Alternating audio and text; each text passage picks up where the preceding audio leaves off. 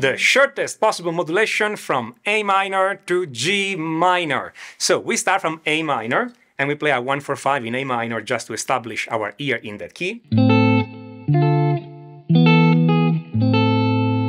Then we play an F sharp diminished with a bass of A. The F sharp diminished with a bass of A is the seventh triad in G minor.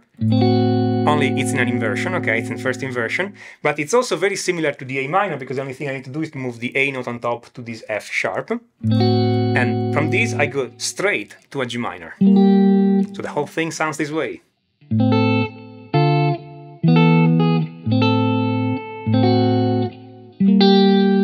And I am in G minor now.